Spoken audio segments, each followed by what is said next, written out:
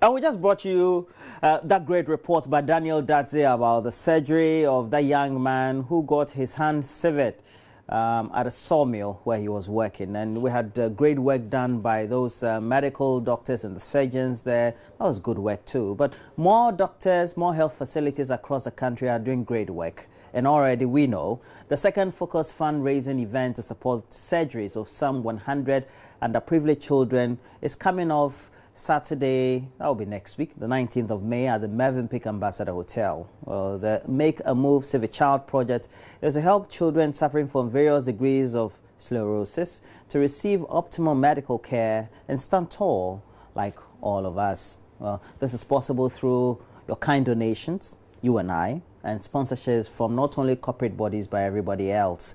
The Foundation for Orthopedics and Complex Spine Hospital FOCOS is giving you the opportunity to save a child at its second fundraising ceremony that will be taking place here in Accra. That will be next week. And so I have some great experts as well as workers from that hospital here with us. They will be part of the whole initiative to make sure that we raise enough funding and help the hospital do its great work.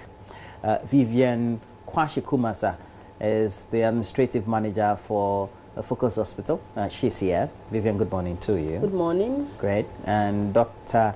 Joseph Ojedu is an orthopedic surgeon with the hospital as well. Good morning to you. Good morning. Doc, how are you? I'm fine. Yourself? Yeah. I saw a surgery that was frightening. It always. But it comes naturally to you, doesn't it? With time. Yes. With time. You get used to. Yeah. Can be tricky to start with here, but. Right. But let me start off with you, and as administrative manager. This is the second time you're doing this? Yes, yes. Okay. We had a maiden event last year, also in May. It was very successful, and people always say that philanthropy is quite new in Ghana. However, we found out that people actually know about it, and are willing to help. So why not give them that opportunity?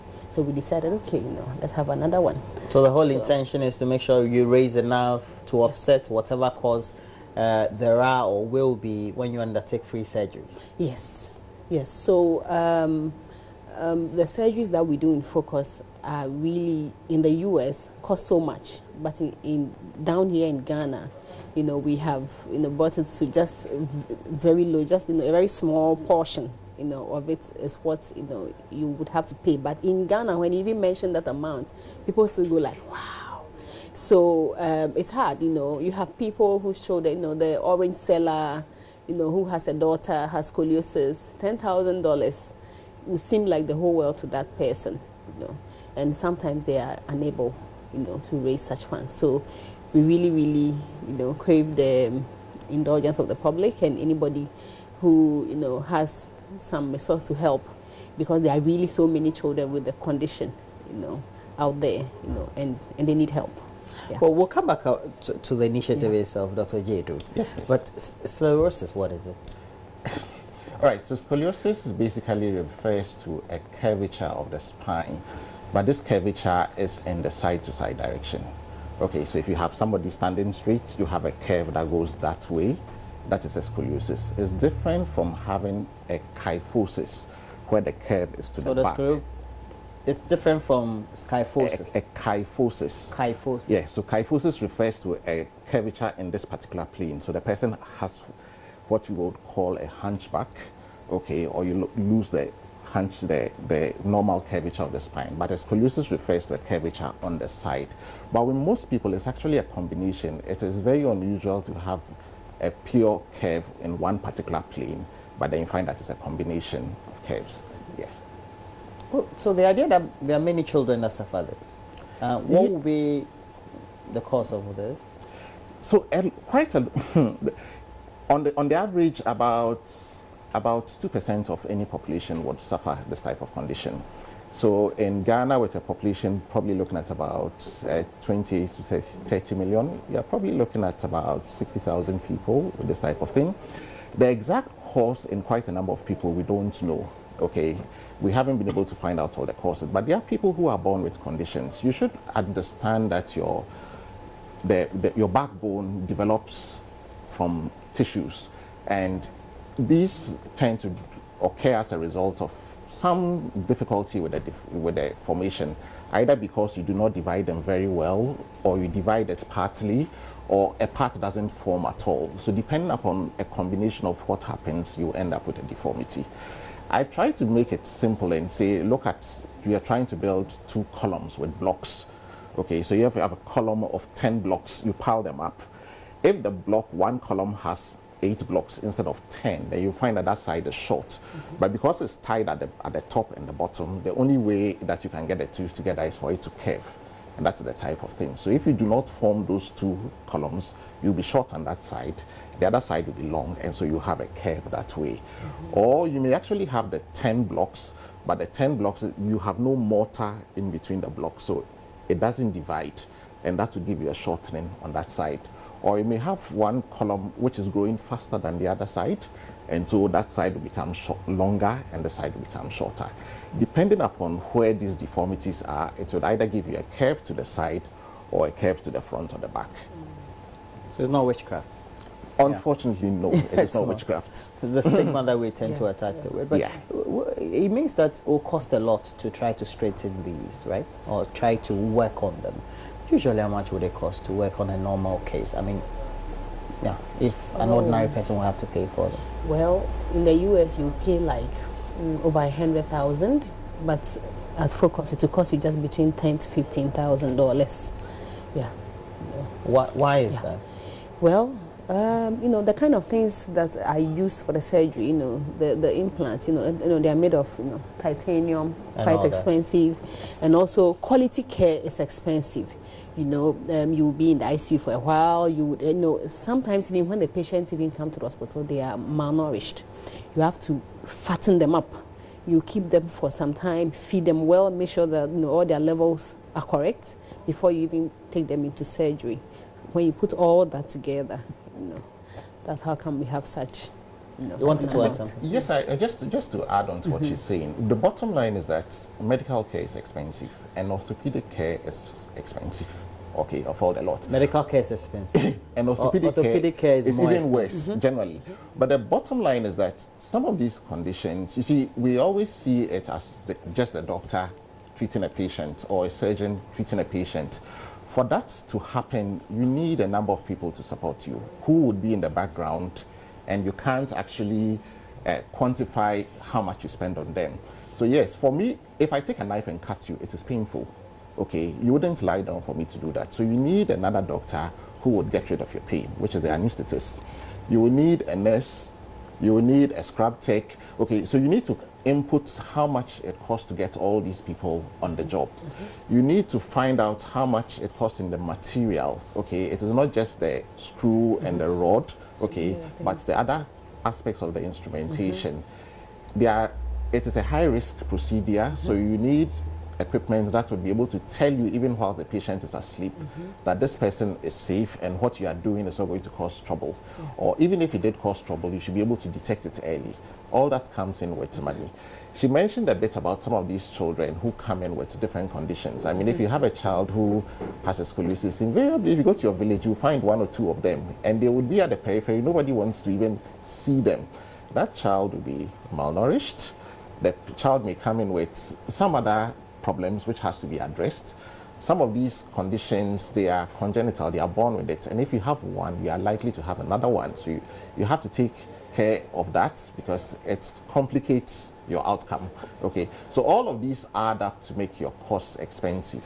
The bottom line, the figures that she mentioned, they are average figures. Somebody's surgery may be less, somebody's surgery may be more. Okay, and you depending upon what you do, but okay, you don't. So we could have more than 15,000. Oh yes. As a cost. Oh yes. I mean, if you have to take out a whole vertebral body or 3 of them, and it's a different story from putting in just a rod. Which is easier to treat, when the patient comes in younger, earlier, as a child, or is detected early? It is much easier and less expensive to treat them when they are early.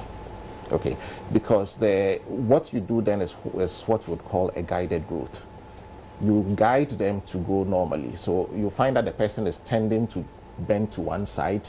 you actually slow down the other side and promote the side which is not growing very well. That makes it very easy. If you wait until you are picking them as an adult, when they are skeletally mature, their lungs haven't developed, their heart is already failing, then you're in trouble. So the ultimate objective of what we are doing here is to be able to detect them early. We already have started some form of screening measures. We sometimes go to schools to try and pick up some of these conditions.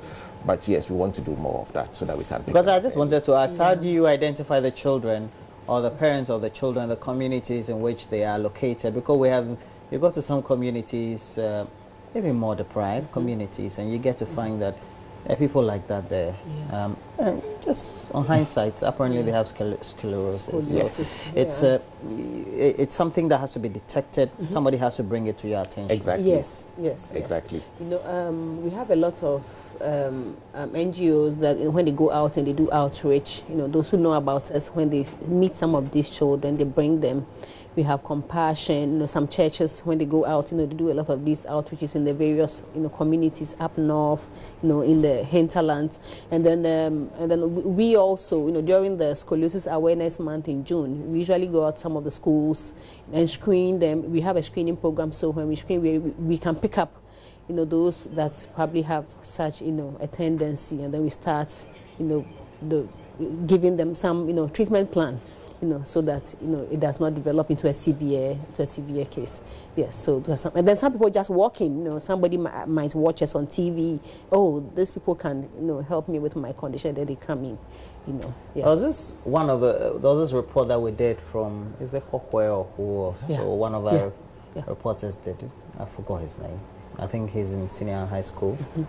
I think he went to one of those places too. I think there's one also.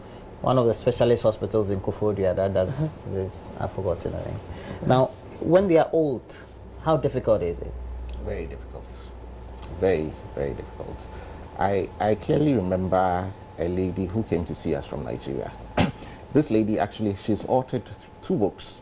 Okay, she basically is she's completely crippled. She can't even feed herself. Even to lie on her back, it's impossible. She is always lying prone because she virtually chokes and she cannot survive. She is one of the challenging ones I've ever seen. Nothing like that. So if you're picking them up when they are late, it becomes very difficult for both the patient and the medical care provider. Yeah. Over time, you become non-emotive. You deal with it as a case. Well, you try to help everybody. You try to do what is possible. Okay, but there are limits to what you can do. We are only human. So there are people that if you pick them up very, very late and you already are in heart failure, we're probably going to say, hey, we can't really help because there is too much. They're performing miracles. But now let's talk about the fundraising. Fundraising could be done virtually too. So if people are not there, how do they get to contribute in a way? Because I'm thinking maybe we can be doing more 50 pesos instead of having more 100,000. Actually, that's what we are looking for, the 50 pesos. So how are we doing that? Well, we want everybody to contribute. There are many ways you can contribute. We have our banking details that I'm sure they will show. Yeah, but we don't want to go to the bank. It's too tedious these days. Mobile money is easier, that kind of thing. Yes, we also have a mobile money number account. That we can show. Okay, so you have a mobile money account. Have you given it to our people? Not yet. Not yet, I'm sure. Okay. All right. So you have a mobile money account. Yes. And then you have bank details, so if somebody wants to contribute to the bank. Yes. Any other means by which you raise funds apart from the sitting? Well, so as part of our gala, we'll be auctioning items. These are virtually things that people have donated. Somebody hasn't got money to give you and would prefer to give you, let's say, a shirt. So we can auction it, and people can decide this shirt is probably worth 100 cedis, but I'll pay 1,000 cedis for it. It's just to help the effort. But the idea of, what we're doing is that nothing is too little. Even if you have 10 cedis, you're welcome, because it's a collective effort that is going to make a difference. I see. So the event itself is next week? Yeah. And that's the Mervyn Peak Ambassador Hotel. Exactly. How many people do you invite, or everybody's invited? Well, we would love to have as many people as can attend. The capacity of the hall is up to about 200, but well, So you've sent invitations out? We've sent out invitations. We are still sending some out, and we're selling tickets. We're doing everything to try and get as many people in there as possible. Yes. So the 19th of May, the Mervyn Ambassador Hotel. The time will be when? From 7 p.m. Cocktail is 6. You know, so we'll drink. Pre-event, we'll have some nice pre-event, and then 7 p.m. Why do we do that? We're raising fun. We're enjoying in the process. Oh, it's part of the. No, it's all. You invited big people. You have to familiarize. No, but you must always mix it. You know. Yeah, there's certain balance. Yeah. Certain balance to it.